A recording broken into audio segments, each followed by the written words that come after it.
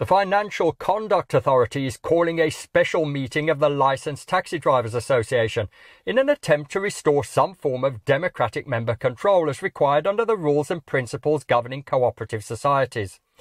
Some members say that the LTDA has been captured by a tiny number of people who over the years have removed certain democratic processes that underpin cooperative rules. The FCA recognise that the members have lost control and seek to redress the situation.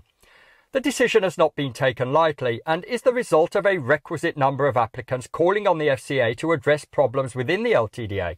So much so, the FCA had no choice but to intervene.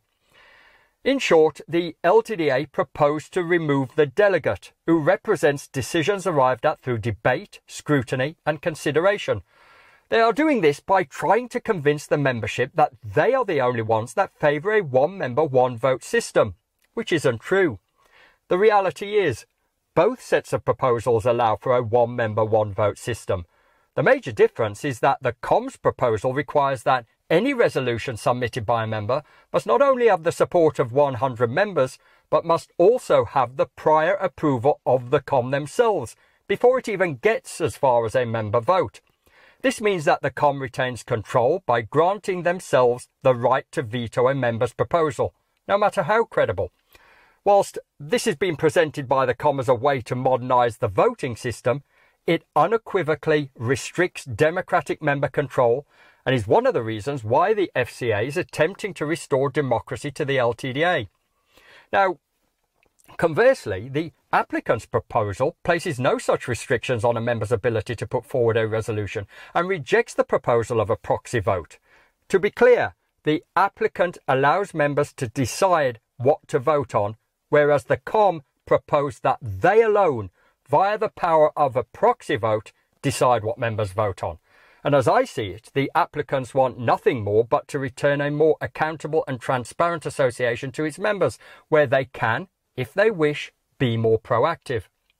Not only that, and this is the real killer, if members lose faith in the ability of the COM, and many over the years have done so, then the COM's proposal requires the signatures of 500 members, each depositing the sum of £50, which is £25,000 in total, to call a special general meeting, and that deposit is only returned in full if the resolution is passed at that meeting. This is a requirement unheard of in any UK cooperative and effectively makes the calling of a special general meeting virtually impossible. In the same way that the existing threshold of 51% means members just cannot hold those at the COM accountable.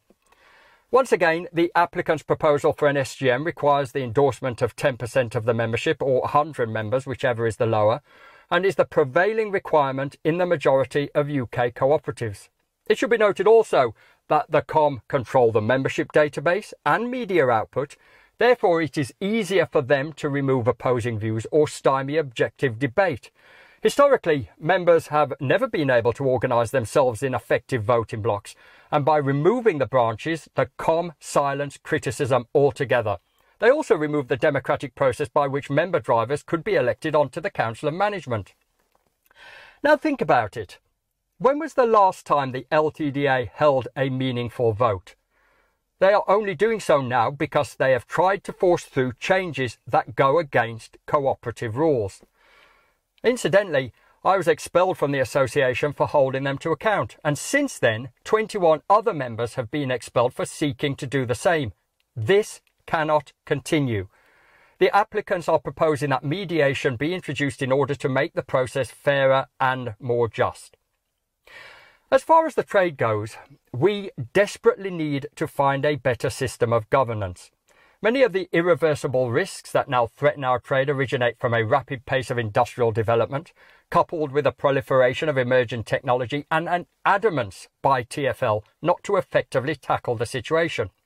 And conveniently for TfL, the system currently in place to represent the trade and effectively manage many of the issues we are now facing is done by using yesterday's tools and by the same people, and as a consequence, the necessary action is either not taken or is taken too late, while the problems and risks the industry faces continue to grow and mutate. Again, this needs to change.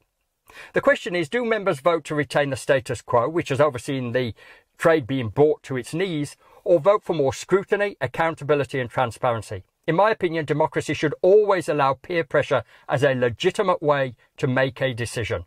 And if I was a member, I would not hesitate to vote on the side of the applicant. Whichever way you see it, I urge all members to participate if they possibly can. The virtual meeting is scheduled for 2 p.m. on Tuesday, the 8th of March, where the proposals will be discussed and questions will, hopefully at least, be answered. You then have until the 17th of March to cast your vote.